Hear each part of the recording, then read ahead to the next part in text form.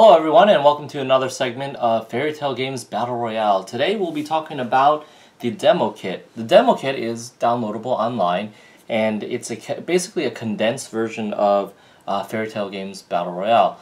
There's about 25% of the cards in the demo kit, which will kind of give you an idea when you play through it about 75 to 80% of the gameplay mechanics in the overall game.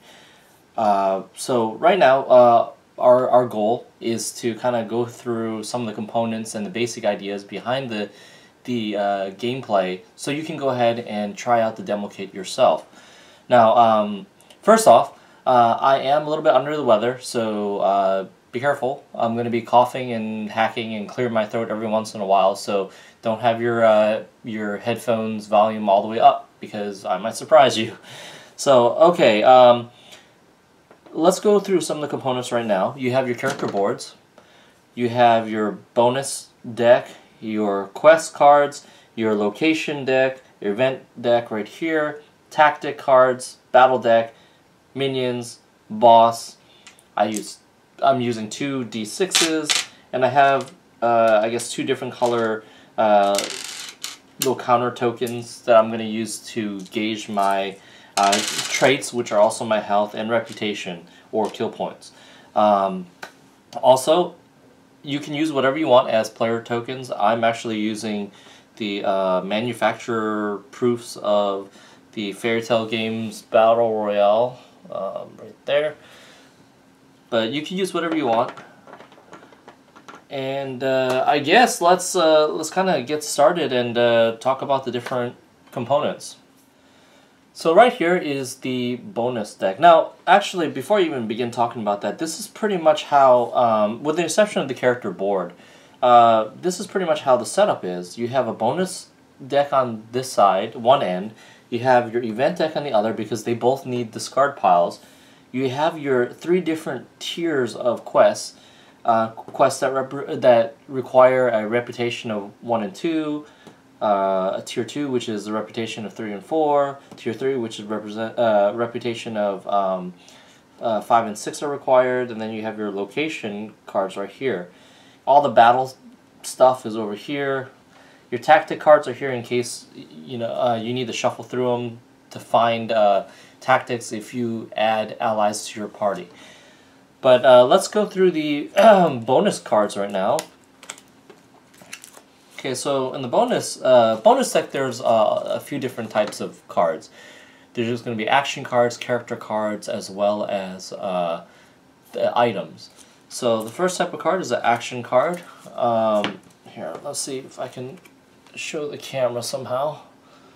Now, I'm not a professional at demoing stuff on camera, so... Okay, so this is an action card. This is a quickness spell. Action cards can be played from your hand. Depending on what the action card does, you could play it from your hand during quest mode or through battle mode. Battle mode is when you enter combat with someone. So you can play it from your hand without having to equip anything or spend action points or anything like that. You're just basically, it's in your hand, I can play it when I play it.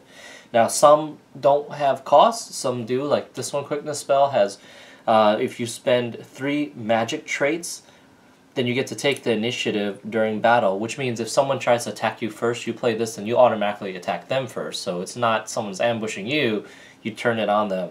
And and if you don't want to use that ability, you could, the secondary choices, you could spend the 3 magic, and instead of the initiative during battle, you can gain +5 movement since it's a quickness spell, which if your character, like for example Robin Hood right here, has 5 movement, then you could, for this one turn, can get 10 movement. And depending on how your map board becomes, that could be quite an advantage. So one type of card is the action card. Okay, then let's talk about items. So I'm going to just kind of move this to the side here. So another type of card is an item card. Now, item cards have a few different types. This is a disposable item. So let's take a look at your character board right here, okay? The character board has two slots, and these are for equipping items. Now, in order to use an item, See, you can have, let's say, I can have bonus cards in my hand. I can have up to 5 in my hand, actually. But in order for me to be able to use any equipment in battle, if I'm entering battle, it has to be already equipped. So I can't be in battle and then all of a sudden equip a weapon. That won't work. So, you know, even if it's a disposable item, I have to equip it. And each character has up to 2 slots. Of course, there are certain things that will allow you to gain more slots and whatnot. But, you know, one bad thing about equipping items, though, there are certain things that, abilities that allow people to break items or steal items from you. So be wary of that too. And of course, you might have a lot of good stuff in your hand, and you know there's just not enough room, so you only equip the things that you want. Okay, so talking about this, a disposable item is once I equip it. Here, I'll try to pull this up in case you want to read it. Once it's equipped, you can use it at any time. So you can use it during, like this heal potion, you could use it anytime during battle, or you could use it anytime during quest mode. So, but once you use it, it's discarded. So that's why there was that discard pile right next to the bonus deck right here. So once I use it, I discard it right next to it. And I probably should have zoomed the camera out a little more because you probably can't see that. But there is a discard pile right here, so I'm just discarding right here. So the heal potion basically says roll 1 die and get that amount, gain that amount of traits, which is your health. So I'll just roll this, say, oh, I gained 2, so I'll put 2 on my board. And we'll talk about the traits in just a little bit. The next type of item is an equipable item. Equipable item, they stay equipped and they don't go away when you use it. Now, like for this one, this is Magic Compass. You could spend 5 magic to search the location deck for a card, and you know, put it into play. And this is kind of cool because you're scrying your deck to look for certain things that might help you during your quest, or maybe you really need a certain location that would be beneficial for you or may hinder your opponent. So this would be a pretty good one for you. But let's just put it here. Another type of item. There's like shield and armor, and there's different types of weapons. And okay, so let's talk about the weapons first. Okay, there are weapons like regular weapons like this. Okay, so the weapon right here. Some of them don't have abilities. Some of them do. You'll see that, okay, this one right here gives you +2 attack, but it requires 1 strength for you to equip. So once you equip it, you pay your trait, your 1 strength to equip, but then afterwards, as long as it's equipped, you know, you don't have to pay it again, unless you de-equip it. If for some reason you de-equip it and then you want to equip it again, you have to pay again your specifically for this, your 1 strength cost to put it on. But some weapons they have, or armor or whatnot, have secondary abilities. This one says you may spend 1 strength during your attack. So this is obviously during battle mode, to gain bleed to your attack. And bleed, what that is you roll a die and you add that value to your existing attack. So this is a very good card. Next up, we have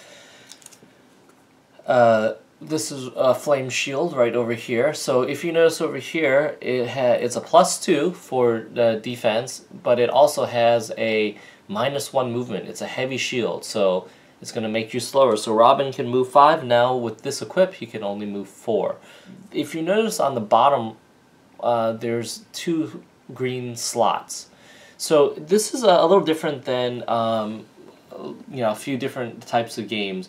Usually in a game, okay, let's say you attack me for 5, I have a shield that defends for 2, I'm going to defend for 2, so I have to worry about 3 damage. Okay, after that attack is over, you're going to attack me again, you attack me for 4, I defend for 2, and then whatever the 2 damage, I got to figure out what to do with it. Well, it's a little different in our game. Battle Royale tries to simulate a little bit more of the combat elements. So you can choose to absorb attacks with your armor. Okay, so for example, this one has 2 defense, right? That's why there's 2 slots. So let's say you attack me for 2. Okay, I don't want to take any hits. I could say, okay, I'm going to block everything with the shield. The shield gets destroyed, so it gets discarded because it absorbed 2 of the hits, and you pretty much broke the shield, but I didn't take any hits from it, right? You could do it where you can kind of like use the shield slightly and just kind of bang your attack out of the way. So if you attack me for 2, I say, okay, I'm going to just you absorb 1 with the shield, and then I'll take 1, or I'll worry about how to you know, do something with that one extra hit. So that means this shield now, it has only one more hit left and it goes away. So the question is now, okay, if you attack me, let's say for 5, and I defend with the shield, do I get a defensive 2 or defensive 1? Well, you only get a defensive 1 because there's only 1 slot left. So after that, the shield is gone. Okay, so but like for this shield right here, now remember I used the word absorb. Okay, so on here it says the special ability is, since it's a flame shield, it prevents 2 ice damage before damage is absorbed. So if you attack me with 5 attack that has ice status on it, and I block with a shield, before anything happens, I already reduced your attack down to 3. So with 3, then I figure out, well, do I want to absorb 2 or 1 or whatnot? So, you know, having a flame shield is pretty good. All right, so we have legendary weapons. Or legendary items. I'm sorry, it doesn't have to be a weapon, but legendary. This one in particular, the Wonderland Axe. Legendary weapons belong to specific characters in the game, but if you do get this item, any character could use it. So Captain Hook could use this, no problem. But so if Captain Hook uses it, he gains 3 attack, but it's a pretty heavy axe, so it's -1 movement, and it requires 2 strength to equip. So, but if you're Alice and you have this, then things change. You get to add an additional +1 attack, so now it's a 4 attack, and you may spend 2 strength to gain break to your attack. So it adds an extra ability, and it adds a +1 if you're Alice. Now, there's one thing cool about this is, okay, let's say you are Captain Hook and you take this weapon and you're so happy because you took it before I do, and let's say I have Alice in my party, or I'm using Alice. So Alice can do a quest, and Alice, let's say, does a quest that allows her to get the Wonderland Axe. Well, all these legendary items are magically linked with the owner. So let's say Hook is using this axe to fight someone right now, and I finished a quest, and all of a sudden I should be rewarded the Wonderland Axe. Well, what happens is it gets removed from Hook's item slot and automatically goes into my hand. So all of a sudden, the last laugh is on Alice, because Hook all of a sudden doesn't have a weapon to fight with while he's in battle, and Alice now has the weapon that she should have had, you know, that was rightfully hers. So that's one cool thing about quests and legendary equipable items. Now the last type of item is, okay, here's a boss called Drake. Okay, so in the game there are different types of bosses, but in the demo kit there's only one. There's Drake, and one of his rewards for defeating him is the Flame Sword. Now the Flame Sword is a powerful sword. That's why it's an epic equipable quest item. It requires one strength, 1 magic, 1 willpower trait to equip. It gives you +5 attack, -1 movement, but all your attacks gain fire status. Now that's pretty important because there are some characters that are weak against fire. So that, you know, and there are certain cards, not in the demo kit, but there are certain cards in the core game where you can make someone specifically weak in some sort of element. So you can make someone weak in fire, and then equip this, and then attack him, and that's like that. But the flame sword does have a weakness. The caveat is, if someone is defending with something water based, the flame sword automatically gets -1 attack. So that's the only bad thing about the flame sword. But you could try it out on your character, you know, at onset, just to see how powerful it is. It's up to you. So a character card right here has different things on it. You have your persuasion value. So if I want to have Robin Hood join my party, what I'll need is 4 persuasion points, 4 persuasion traits, I'm sorry, to add him to my party. And if I do add him, these traits right here, they automatically go to me this one time. Now, if Robin leaves my party and joins it again, I don't get these traits again. Every character will have a different ability at the bottom as well. So when they come out of the bonus deck, I have different options. I could choose to put them in my party, but if I don't have enough persuasion points, I'm going to have to, well, you know, I'm going to have to say, you know, no. So I could put him in my hand, save him for later, or I can attack him. If I do attack him, then you know, I'll enter battle mode, and you know, the goal, of course, the reason why I want to attack Robin Hood is if I defeat him, I do get a kill point, which helps with my overall end game. So that's the other type, and I guess since I have Robin Hood right here, might as well, I will pick Robin Hood. So let me just put him aside for now. So when we talk about the character board and whatnot, I'll use Robin as my example. Okay, so quests are the next type of thing. So when you look at quests, I told you there are 3 different tiers. When you start off the game, you actually start off on the Dragon Inn location. The Dragon Inn is going to be your neutral location. No one can attack you while you're on it. You can't attack while you're on it. So basically, everyone starts off here, and if anyone's on here, it's kind of like their safe haven. But you can't be on here for more than 1 turn. So I can't just kind of stay here and no one can attack me or anything like that. When you're on the Dragon Inn location, one thing you can do is you can get a quest. Because it is a tavern, per se. So depending on your reputation points, you don't have to discard reputation points to get quests. It's just if you have that many on your character board, you can get 1 quest based on that. You can have up to 3 quests that are active on your board. Basically, let's take a look at a quest. For example, this one quest right here. Well, I don't want to do that one. This one quest right here is, this requires a reputation of 4. This is Your Hero, My Hero. This is Mulan's quest. So what she needs to do is she needs to, if I make this active, then I would have to intercept an attack on a player with a health of 5 or lower and defeat the enemy for them. To intercept, I must be adjacent to the player when they enter battle. So my reward, if I am able to do this, is 1 reputation and the Jade Sword.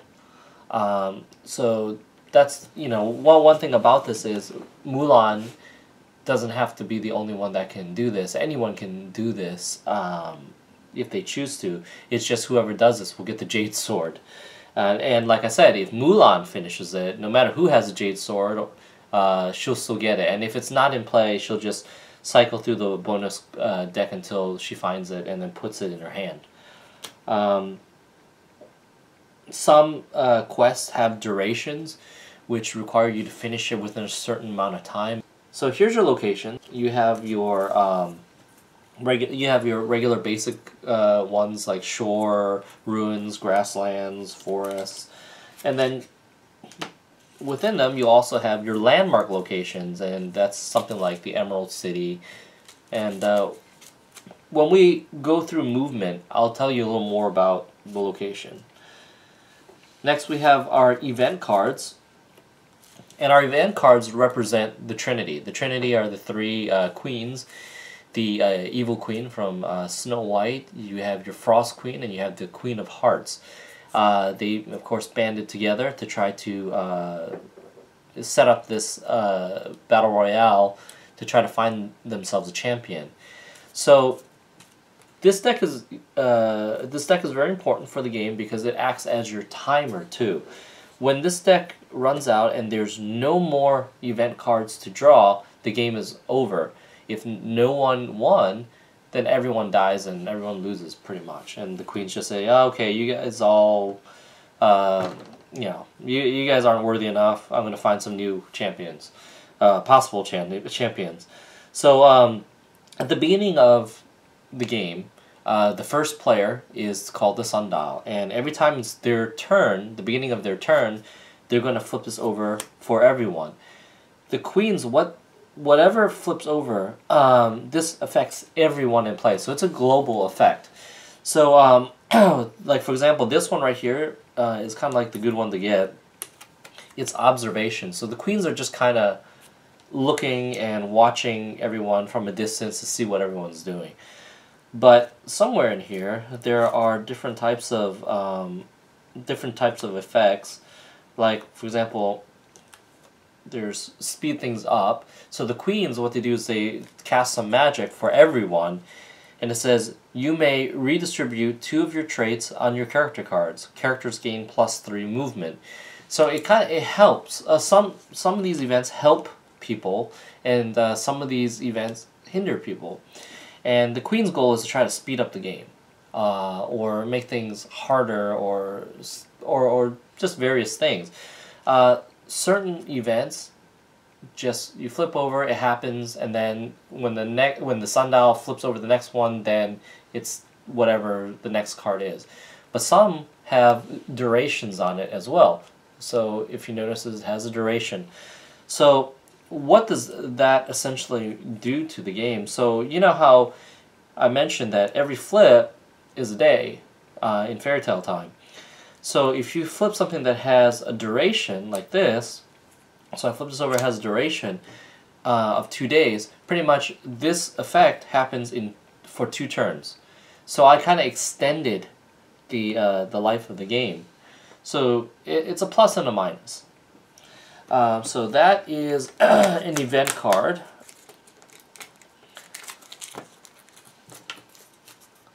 So, okay, tactic cards.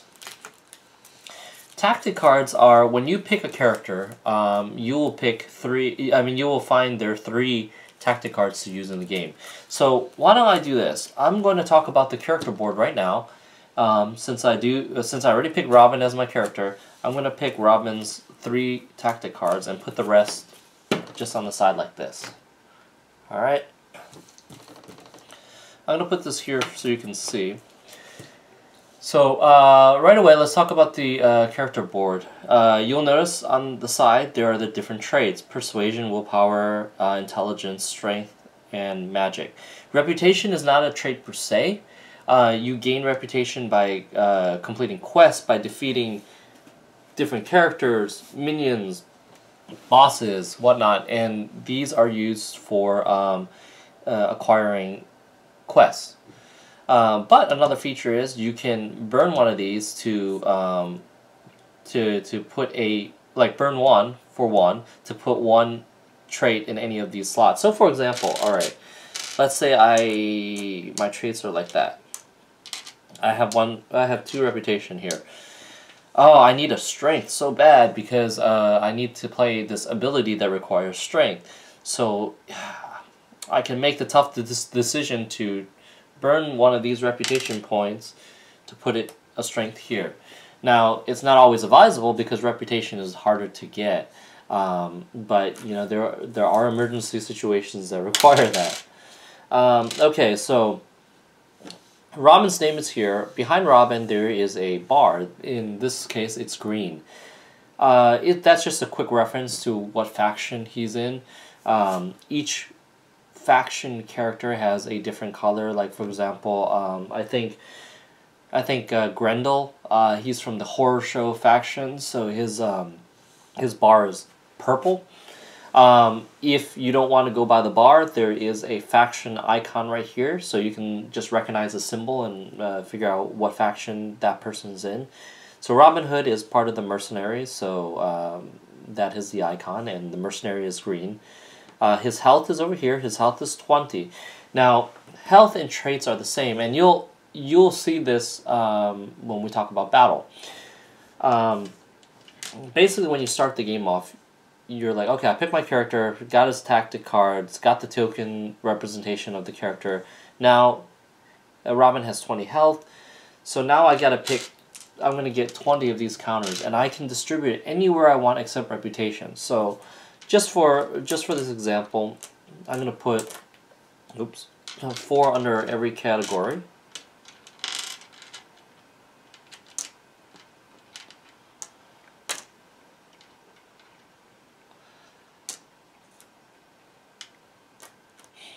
Okay, so that represents 20. Now, I might not want to do that. I might take a look at my character card and say, oh, okay, Robin has an ability that uses willpower. What about his tactics? Nothing here, but on his super move, he has an ability that requires willpower. So I might kind of bias my traits towards willpower just because I know I'll use that more. But once I distribute them, it's locked down, so that's, when I start the game, that is what I'm starting with. So kind of figure out your strategy before you you do that. Over here, okay, next to faction is weakness and element. So certain characters have weaknesses against fire or holy or dark or ice, and as well as they produce an element as well, like water or ice or fire and whatnot. If someone is weak in, let's say, fire, they automatically, when someone attacks them with fire, they take an extra 1 damage. And you're like, ooh, that's not that bad. But when you have other things in play that deal extra bonuses against weaknesses, it can be pretty strong. Okay, so you have your item slots here for equipping stuff. And for battle mode, you have your signature moves and your super move. Your super move is kind of like your desperation move. So when you have 5 or less health, and this super move is, and all the signature moves are different for every character, but the super move for every character is if you have 5 or below health. So in Robin's case, if you have 5 or below health, I can spend 3 willpower. So basically, it's saying like, okay, let's say I'm like this. I'm just doing this so you get a visual. So I have 5 health left. So basically I have 5 traits. That's pretty bad. But if I want to try a last-ditch effort to win the battle or to try to get out of the situation I'm in, I can spend 3 willpower, which leaves me with only 2 health left. And unfortunately it's on intelligence. So I can spend 3, and when attacked, I can deal bleed damage before any defense or attack is like calculated. So let's say you attack me for 5, and before I even do any defense absorption or whatever, I can do bleed damage to you. So think about it as, right as Robin's about to get hit, I shoot an arrow really quickly at you, and so I hit you for 3. Let's say you were down to 2, I was down to 2 health, so that would have killed you before your attack even made contact with me, and I'd have to worry about defense. So that's why this might help Robin in that situation. Okay, so your tactic cards and your character cards. I usually put my character card right here, right on that picture, so I can see what my ability is. On the left side, this is where you'll put your tactic cards. And so I'm going to put my tactic cards like so. Having them like this, horizontal, on its side, that represents that it is inactive or disabled. So during the game, there are certain abilities or effects or action cards, and even in the battle deck, different ways to allow you to activate it, and you can choose which one you want to activate. You don't have to use your tactic card right away in battle, which is cool. There are certain tactics for certain characters that actually aren't even part of battle, that are for quest mode. So you could choose to save them up, or you could use them right away, and they just get deactivated when you use them. So it's up to you how you want to strategize using that, but they will stay on that side. And if for some reason you are able to get an ally in your party, let's say I get an ally, I don't know, Mowgli. Okay, so here, let me move this out of the way so you can see, because I didn't allow myself enough space. But let's say Mowgli joins Robin's party. So what I'll do is I'll slide his character card right under here. So now Mowgli is part of Robin's party.